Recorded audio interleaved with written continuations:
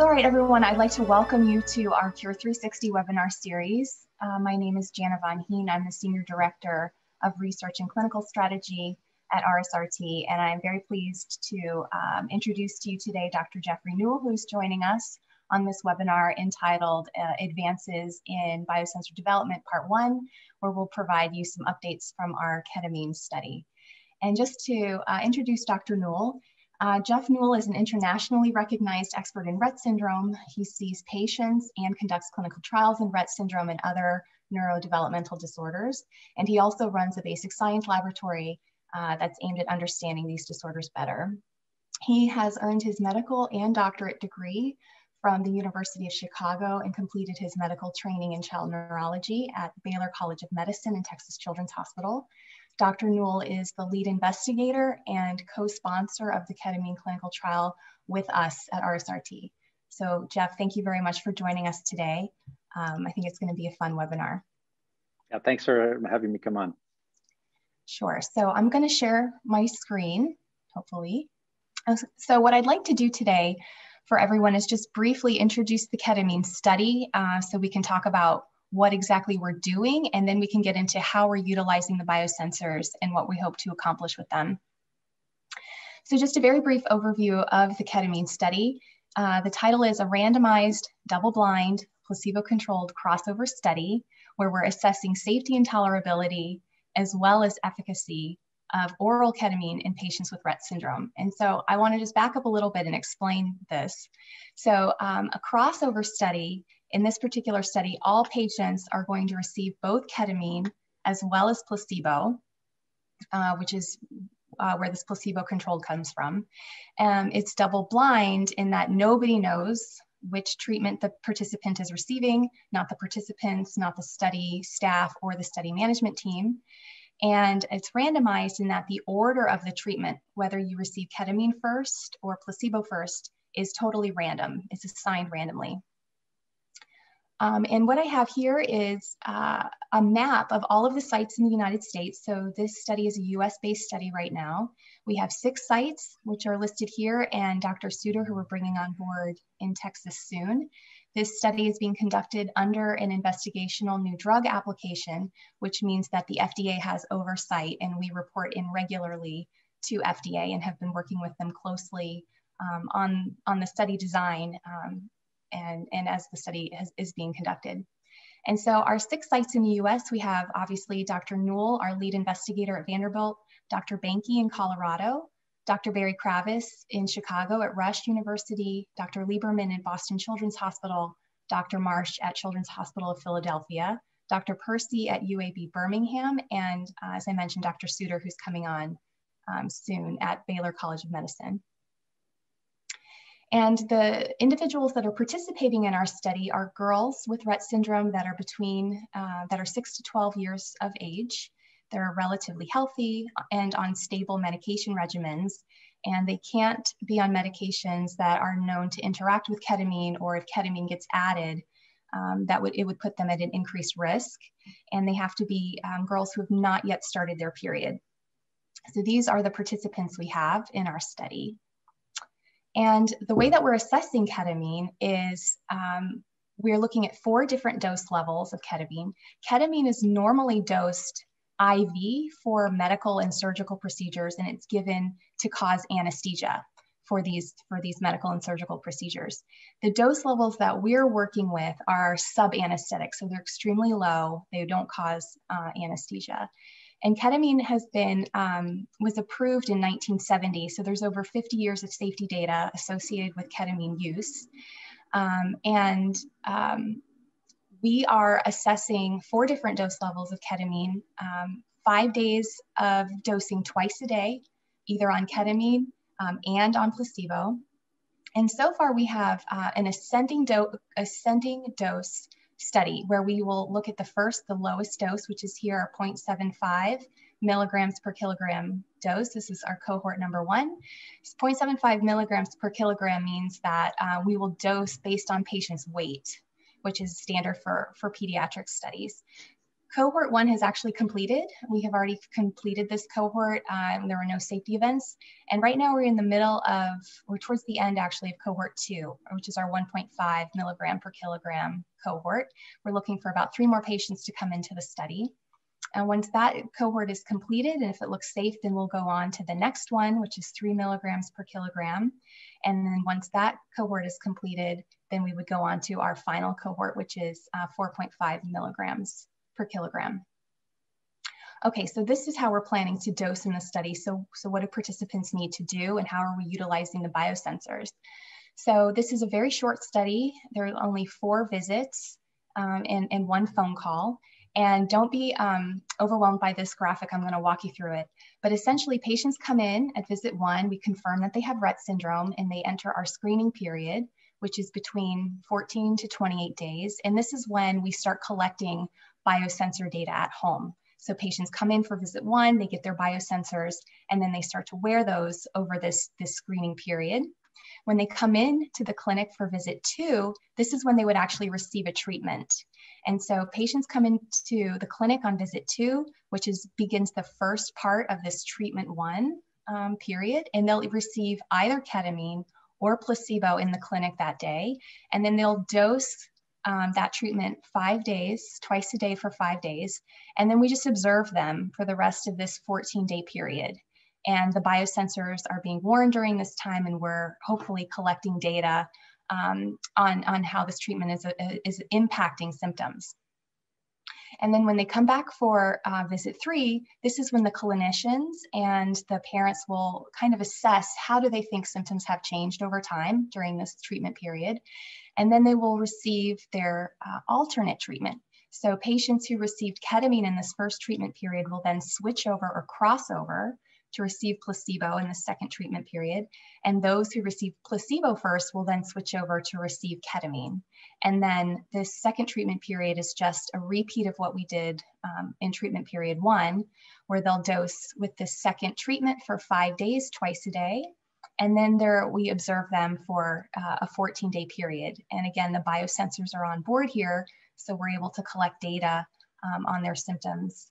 And then we can do a comparison essentially from what happens in this treatment period to what happened in this treatment period.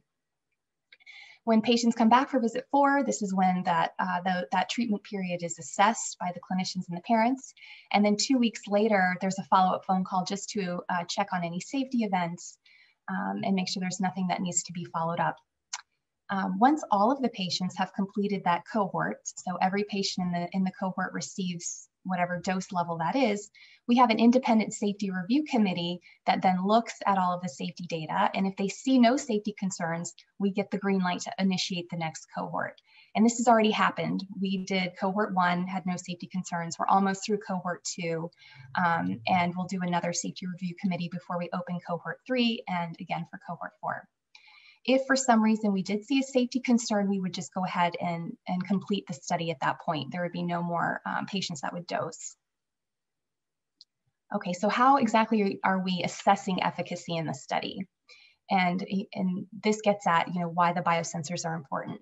So in addition to assessing safety, we also want to look at ketamine's impact on symptoms.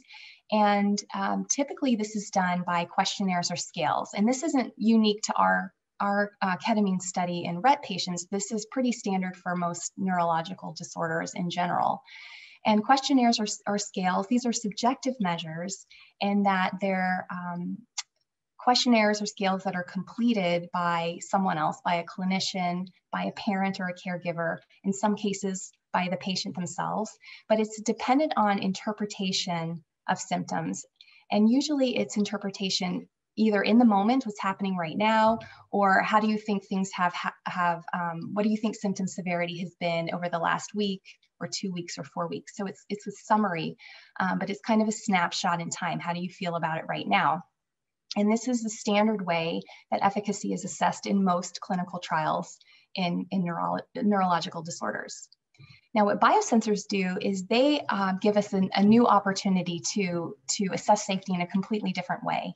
And so biosensors measure something directly in the patient that's objective and does not require interpretation by someone else. And it also allows you to collect continuous data rather than having a questionnaire that was done at one specific time point. You have the ability now through these different biosensors to collect physiological data in the home for several days, several hours, and it leads to probably a more comprehensive assessment of how those patients' symptoms really are. And so this opens up new avenues for being able to detect efficacy in clinical trials. And it's something that we're trying to develop to get into clinical trials going forward for Rett syndrome. Okay, and so the biosensor we're going to talk about today, this is it. This is called the Hexoskin Smart Garment. It is a tank top that has different sensors embedded in it. And it can detect breathing, which you can see here. This is what a breath would look like on a data stream. It can also detect heart rate and provide something that looks like this, which is a standard ECG signal we're probably all aware of.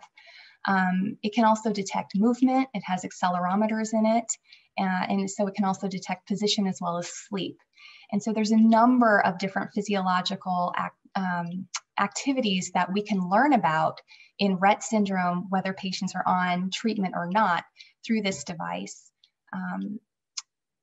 And I think with that, what I want to do is we're just going to focus on breathing for today. But at this point, I just want to turn it over to Jeff and let him give us some background on why we're looking at breathing dysfunction in Rett syndrome and why we think ketamine is going to could potentially impact that.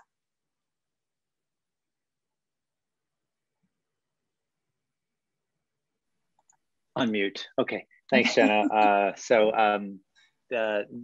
This is a boring slide that just has a bunch of the papers that are referenced to, but it sets up the stage. It sets the stage for the kind of work that we're doing in the ketamine trial. And really, we've known for a long time clinically that there are these breathing abnormalities in people with Rett syndrome. But as Jenna was saying, most of that is sort of a clinical impression. We see somebody in the clinic and we sort of give them a little scale from like 1 to 5 of how bad their breath holding or their or hyperventilation is in clinic. Or we ask families similar types of questions, but it's this very instantaneous snapshot, and it's kind of a, it's a kind of not a nice quantitative, measured exactly. And we know that, if you do some more detailed measurements, you can actually get more precise things. And some of the information, and probably the thing that really set up how we're approaching this study, was work by Debbie Wiesmeyer and Nina Ramirez. And these are some of the papers. And in the mid-2000s, they collected 47 people with Rett syndrome and then unaffected siblings who were 2 to 7 years old. And they recorded using something that at the time was called a life shirt. And it's actually very, very similar. The Hexoskin is almost like the generation. Life shirt went out of business. And so Hexoskin, though, does the same kind of things. It's measuring the breathing from what's called band plethysmography, the bands around it. And it measures the electrocardiograms. This also, the Hexoskin, as Jenna mentioned, also can measure movement position.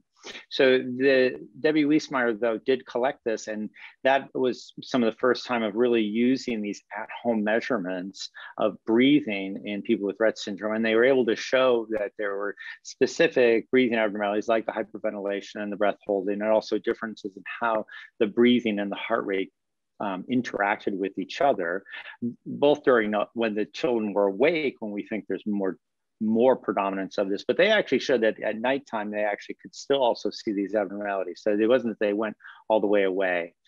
And they've recently been analyzing this data, again, from back 15 years ago to do a little more detailed thing. Now, when they did this study, I'm sorry, I'm talking a lot about this, but it really does, it's important to understand. When they did it, they had these people who were 2 to 7 years old record for 1 night and then a 2-hour period during the day. Okay, so that's just the backdrop of the use of these type of devices to try to measure breathing and how there is some evidence in Rett syndrome to be able to do this.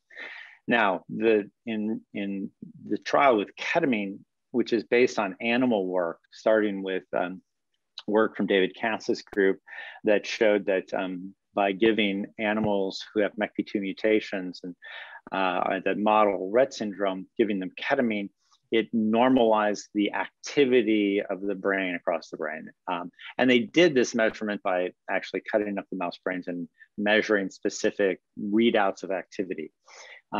That led to Michele Frangiolini doing a trial in the animals to look to see how it affected their behavior. And they showed that this chronic treatment of ketamine improved a number of different things in these mice that lack MECP2 function. And specifically, it improved their breathing. It reduced the amount of the breath holding. So we can measure these things like breathing in the mice pretty well. And they do reproduce what we see in people with Rett syndrome with breath holds or breath pauses and then high periods of breathing too. And the treatment in the animals improved that. So that's one of the reasons why when we designed this study, which is using different doses and kind of making sure it's safe as a primary goal, but we wanted to include things that the animals that we saw in the animal, that were seen in the animals. And one of them is obviously the breathing. So that's why we incorporated the hexoskin. So you can go to the next slide, please. Good. So as Jana was mentioning, this is the hexoskin. We've incorporated this into the ketamine trial because we can use that to assess the effects on breathing of ketamine potentially. So again, the breath holds, how the periods of time that they're breathing fast, the periods of time that they're shallow breathing, and other irregularities in the breathing pattern. And this is being analyzed by a thing called Biosensor data analytic platform. One thing though is important to understand too about this. Oh, yeah, let's go to the development plan. That's the next slide. So the goal then, obviously this ketamine trial, as Jana outlined, has particular goals about looking at the efficacy of the safety primarily of ketamine, but trying to see if there's any signals of efficacy. But built in this is basically an analysis of our ability to do these biosensors with this hexoskin to see how well we can capture the data. So that's the feasibility. Can people wear it? Can the families put it on and take it off? Do the children tolerate wearing this for extended period of time? Can it identify these periods of fast breathing and breath hold? So as I said, although this is very, very similar to the life shirt that Deborah Wiesmeyer used, it's not the same thing. And so we need to make sure that we can also get data off of this. And can we quantify it and look at it over time? And then ultimately, since we're doing this treatment trial, do we see any effects from the treatment from itself? So that would let us start getting a sense of how useful will this kind of measure about this biosensor itself be useful in clinical trials. Now, some of the things that I think are important to explain that are different from the trials the studies that I mentioned before from Deborah Wiesmeyer, again, besides it being not exactly the same device, even though functionally it's very, very similar. In the Deborah Wiesmeyer group, that was 2 to 7 year olds. And if you remember the age range for this is 6 to 12 years old. So we actually are getting a different age range of people with Rett syndrome. And I think that's really important because obviously we want to make sure that something like this is going to work over a broad range. Second of all, we actually know that the breathing abnormalities seem to keep increasing, especially during the school age years, like the 6 to 12 years, it seems to be more prominent. The other is that we're going to actually, we're collecting data for a much, much longer period for each person. So we're actually collecting it continuously for, weeks before the trial and then weeks during the trial, and some of those times we're on placebo or on drug and then sometimes off. And so what that is important about is that we can start understanding how consistent is that data across time in a person, right? So that itself gives us an understanding of how much variability is there in terms of breathing abnormalities in people with Rett syndrome over day to day to day. Because families will always tell us, oh, today's a bad day and she's having much worse breathing problems than yesterday was a good day. So this lets us get a sense of how much we can detect those kind of things. So I think that this is really important because this will really extend our understanding of the use of these type of sensors in a way that will provide us a much richer data set that hopefully we can build off the stuff that Debbie Wiesmeyer has done in the kind of analytic methods, but then extend it to a device that it's currently available now and show the feasibility of using it in a clinical trial or as a putative outcome measure. We're not trying to say this is an outcome at this point, but that would be the goal of something like this. I think that's all we really had to cover. Jenna, is there something else you wanted to go to? No, that was great. Thank you. And what I wanted to do now is just open it up for questions from our audience and just see if there was anything anybody wanted to ask. So you can just type right into the Q&A or the chat, I think, and we can address any questions that anybody has. Just give people a minute. Yeah, so this has been a really fun study to work with all of the Rett clinicians on. And, you know, this isn't the only biosensor that we're developing. There are others that we're interested in developing as well. And really the Hexaskin was one of the ones that rose to the top when we kind of did a broad search of what types of biosensors could we potentially develop in Rett. And this is one of the ones that was most comprehensive, measured the most number of different things. And so, you know, now what we want to do is kind of march through and just decide, you know, based on the data that it provides, the ease of use from families, is it something that we could get into clinical trials to improve the way efficacy is assessed? And so this has been a really fun project to work on. And we started mapping out, you know, how are we going to analyze this data? And so we have a question here. So if we're interested in having our child participate in this study, who do we contact? So that's a great question. So you can reach out to me. I can put you in touch with the closest site, and then they can follow up with you to see if you're eligible, if your family is eligible. That would be the easiest thing. But yeah, we're still enrolling in this study. So if there's plenty of room, if people would like to join, we would like to try to finish the study this year so we can get to this biosensor analysis and really be able to see, you know, what this device can do and if it's worth developing further. All right, we have a second question here. So what improvements in breathing were noted in mouse models that you were hoping will translate to the girls? Jeff, yeah, specifically what was noted in the mouse models was a decrease in the breath pauses, and that's really one of the most robust things we see in the mouse models, is that they have periods where they stop breathing, and the ketamine had its biggest effect on that. And so that's exactly why we wanted to have a measure of breathing and something that we thought was going to be able to capture the breath pauses. And we thought the Hexaskin could do that. Great. So there's one more question here. I can't quite, looks like I can't quite understand. It looks like there was some. I think it says, mistype, but it asks about the Rett mutations being more or less interesting. So I will interpret, and you can type in again if you something wrong, but maybe the question is there any reason to believe that one type of mutation in MECP2 might be more susceptible to the drug than another mutation?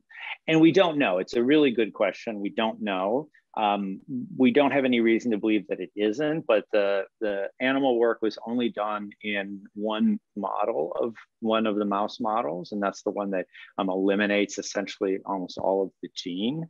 So it was not done in some of the newer mouse models that have been created that have those specific point mutations put into the mouse. So it is a very, very good question. We don't know. We don't have any reason to believe that it would be different, but it still is a good question.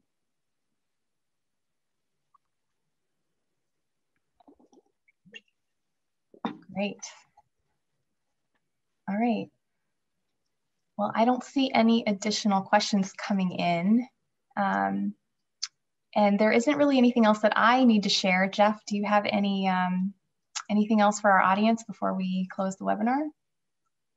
No. I'm excited to see us get this information together because again, I think obviously there's lots of goals of this trial, but as we were presenting here, I think there's an ancillary goal that is this just developing these biosensors, and that's really critical for us to be able to do effective clinical trials. And it's something that I think we have to put a lot more effort into moving forward. Yes, for sure. So there's just 2 more questions really quick I think we can just address before we sign off here. So right now, this is a strictly US trial. Patients that are abroad could potentially participate if they could make the study visits. But I think that's a discussion that you would need to have as your family with the study team to see if that's something feasible and you're willing to take whatever risks are associated with travel, things like that. And then I can follow up with you, Mr. Glick, with my email. I can get that from Monica. I can email you directly and we can follow up in getting you in touch with the site.